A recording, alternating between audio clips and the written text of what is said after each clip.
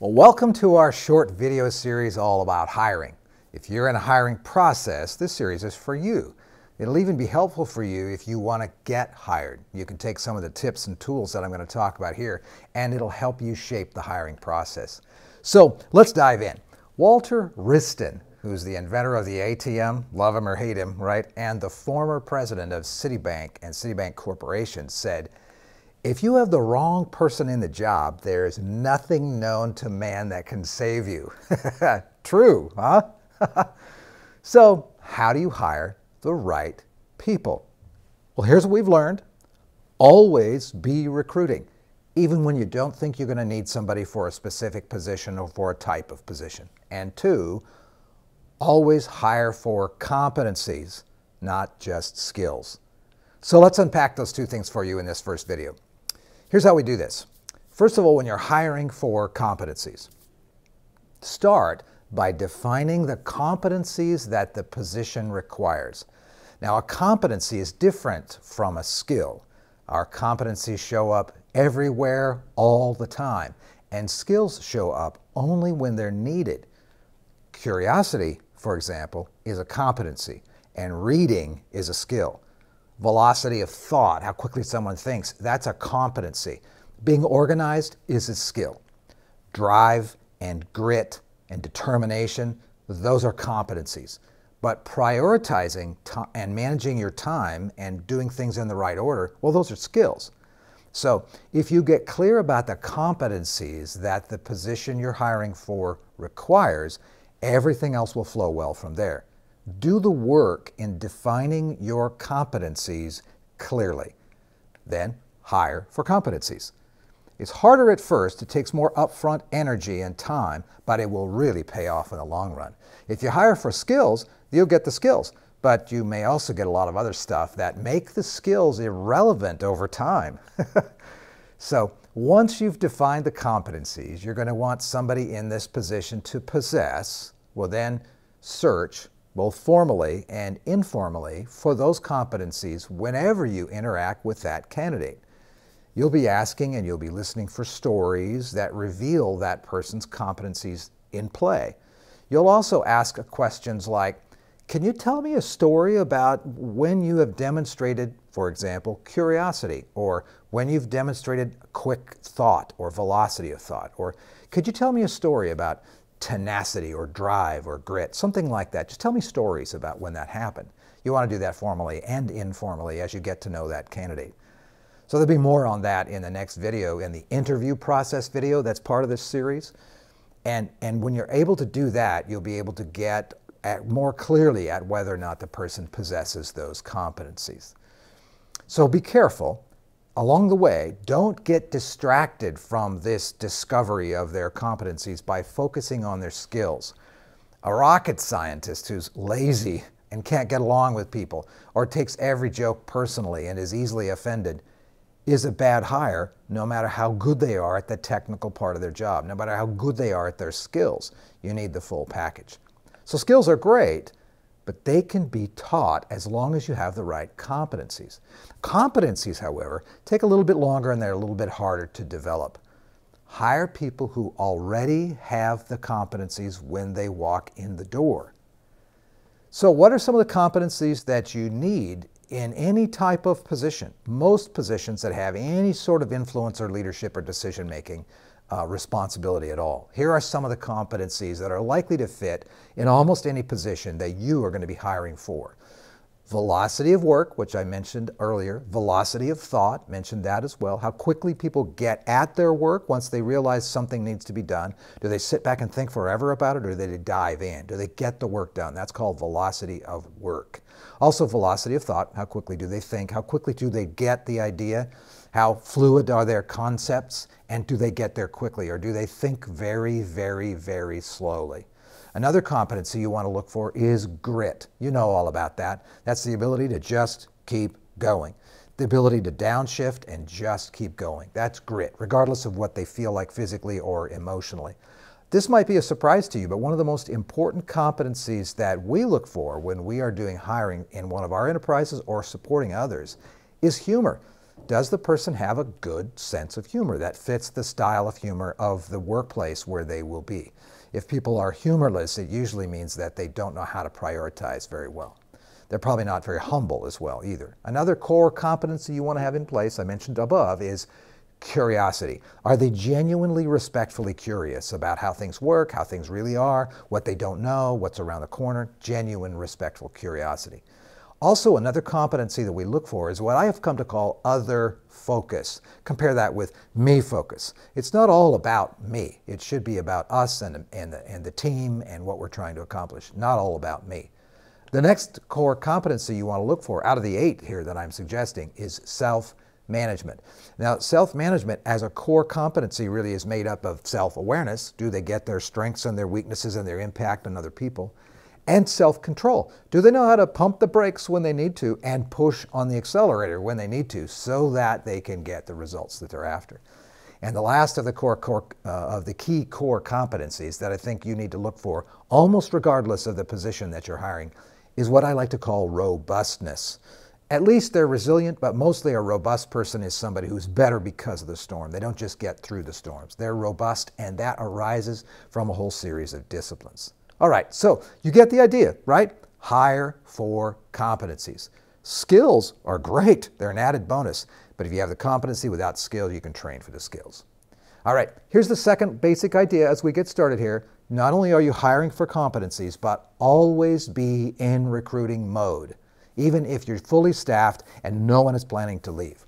If you are growing in any way, or the challenges that you're facing are growing in any way, or people are planning on moving on and you don't even know about it, you want to always be in a recruiting mode. Here's what we've learned about recruiting. First of all, be the kind of workplace where people want to work. If you're not that kind of workplace, it's really hard to recruit. How do you do that? Well, make sure that clarity and alignment are king. Make sure that people are crystal clear about what matters and that they're pointing their efforts in the same direction. Clarity and alignment. Got a whole video about that in Leaders and how you have 2 jobs, to create clarity and to create alignment. We'll put a link right up here on that for you so you can see that video when we're done here. Also, be the kind of place that people want to work by making sure you deal with poor performers. If you ignore poor performers or don't deal with them, then people are not going to want to work there. Because not only are they dragging that poor performer along, but all the work that person is not getting done is getting sloughed off onto them. So what makes another good place to work? Well, look in the mirror. Would you want to work there if you didn't already? If you would not want to work where you are, if you didn't already, you've got to change. Why? Make sure that that's the place where you spend some time and effort. Top surveys all say this about what makes a great place to work. It's not rocket surgery. It's pretty easy to see it, but check through this list with me and see if this applies to you. So all the surveys say you've got to have really good leadership. What that means is the leaders need to be present. They need to be engaged. The leaders need to, what a surprise, create clarity about vision and alignment of efforts. The leaders need to create and have genuine respect and really in the most effective workplaces we've ever worked in and ever tried to create, the leaders have genuine respect and deep admiration for the people in the organization that they lead. Also, these really good workplaces have visible career growth paths with clarity about how a person can get there and how they can grow. They also have direct communication as the norm. They're a very low drama workplace. And these really good workplaces also have really, really good communication. It's important to know that even if we think we're good communicators, we probably under-communicate in any kind of a sophisticated or complex organization by a huge factor. Some organizations we've gotten to work with under-communicate by a factor of 10, and yet they think they are 9 out of 10 in their ability to communicate. Interesting. So if you're having a good workplace, the kind of workplace that's easy to recruit into, you also have an intentionally healthy culture. And you have a winning organization. You're either the best or you're the second best in your lane. That's important to know because it's much easier to recruit into those kind of organizations than into ones that have bad reputations. So at the risk of sounding like a broken record, if you really want to recruit well, hire for competencies and train for skills. It occurs to me that when I use a phrase like a broken record, that some of you might not even know what that means. What's a record after all? Anyway, hire for competencies, train for skills. All right, here's the third idea about recruiting. If you're going to always be recruiting, this means that you have set up a structure to always be recruiting. You need to define the ideal candidates through the lens of what? Guess what? Competencies. And then you need to constantly be recruiting around that. Is this job for you? Here are the competencies. Is this job for you? So set up the structures that do that. Think of organizations you're well aware of, public or private, government or non-governmental, that are really good at recruiting. They have that approach. Here's who we are. Here's the kind of person that does well here. Here's what we do. Is that you? Instead of just throwing a broad net, they narrow the net by defining the competencies. Also, as a leader, you know that leadership means that you are personally always recruiting. I have for a long time, together with my leaders, built what we call hit lists. These are people that we meet or that we know about that eventually somewhere, sometime down the road, we want them to come and work for us. And it's been pretty effective. Some of our best hires have been folks that we put on a hit list, and within a few weeks or months, even a couple of years, we eventually brought them into one of our organizations. We love that approach. So I know it's my job as a senior leader in the organization to always be recruiting. I'm constantly looking for people who I'd love to have a part of my team. And I put them on a hit list and tell others about that. So also, you want to be thinking about, are your individuals, the people who are a part of your organization, you might call your team, your employees, are they always recruiting? Tell them you're expecting that they do that. And here's a quick test for you, by the way. If your team members and your employees are not recruiting, there's a problem. Either that employee is in the wrong person, they're in the wrong job for that person. They don't quite fit, therefore they wouldn't want to recruit somebody into an unpleasant situation like they're in. Or they really don't want to be subjecting their friends and family to a difficult workplace or to a negative culture. So just between you and me, if that is happening, and if people don't want to help that are working there already by recruiting people into positions in the organization, it usually means your workplace is not very healthy. It's not a very good place to work. I'm going to say that with all due respect, bless your heart. Okay, all right, enough of that unpleasantment. It's important also to know that as you and I are recruiting in today's workforce, we need to know that it is different. And I'm not just, when I say the following things, applying age and stage differences, you know, kids nowadays, that kind of thing. The differences are on some level crossing age and stage. It's a very different workforce than it was just a little while ago. And these differences are accelerating. So on some level, regardless of the age or the stage in their career and in their life, most people I'm going to talk about here in the next minute or two are different in the workplace in a bunch of really interesting ways. So here are some of those ways the workforce today is different. Workers are today in a world that is connected by default. The expectation that some or most of our work can be done through connectivity and remotely is therefore in everybody's world. We need to get used to that. Connectivity is not going away, and the expectation that follows that I don't have to be in a specific place at a specific time to do part of my work is a logical explanation. So we got to adapt to that.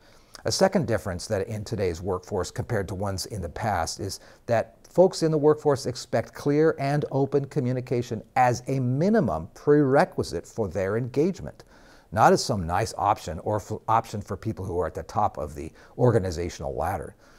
They also, here's the third difference, they expect change cycles, how quickly you go from seeing a problem to solving it to changing to making it normal again, that whole cycle. They expect that these change cycles, these problem-solving cycles, will happen quickly, very quickly. They expect even complex changes to happen quickly, complex change cycles. This is especially, perhaps even particularly true as it applies to their own jobs. They have very little patience for slow plodding change. And they also have very short attention spans. What was that? Squirrel. It's amazing how deep that runs in the workforce today. We could talk all day long about why that is true. Here's the fourth big change in today's workforce. They expect robust lives outside of work. Work isn't their entire life, and they want to give everything they can to the workplace, but they need to be able to step away and want to, and have a robust life outside of work. A fifth change is they want to work somewhere that they can brag about. They want to be proud of the place that they work, not embarrassed. Here's a sixth change. They need lots of feedback, preferably face-to-face feedback. Now that does tend to skew more toward the younger side of the workforce, but there's no clear demarcation that never is expected in the older side of the workforce. People really do expect lots of feedback, preferably face-to-face. They do well when they get meaningful feedback right away. And feedback, by the way, is just information. It's not criticism. The seventh difference is that they come into the workplace with a preference. These are, again, probably mostly younger folks in the workforce. There's no hard line, like if you're 28 or younger or 38 or younger, there's no hard line in there. But it generally skews this way, that folks that tend to be a little bit younger in the workforce come in with a preference for individual work and individual success over teamwork and team success. That's mostly because a lot of them have never experienced a high-performance team in their life, anywhere in their life, so they don't even know what to expect. The eighth difference is that their default is mobile, and that relates to the connected comments that I made a few moments ago. They are defaulting to mobile. Why do we have to be right here, right now to do this work? We have to justify that to people. We can't just assume that their default is stationary in one place at one time. And in the office, so to speak, or out on the floor, so to speak. Their default is mobile, so why isn't everything else mobile? Why can't I get information that I need walking around and going anywhere? We've got to deal with that. I think most of that is good. And here's the surprise for the ninth big difference. This is especially with the newest people in the workplace. They tend to prefer stability and predictability regarding their job so that they can have a life outside of work. They're not motivated, most of them, by the overtime mindset. They really do not have the kind of mindset that maybe a generation or two ago had in the workforce. So, okay, define and hire for competencies. Always be recruiting. If you're a leader or a manager or a supervisor, or somebody who's influencing others to be better and to do a better job, recruitment is part of your job. And always hire for competencies. There you go. This is a good introduction to our 4-video series. Hiring is hard, but don't make it harder than it needs to be. Next time, let's look at the interview section and the section where we figure out, are we going to hire that person or not?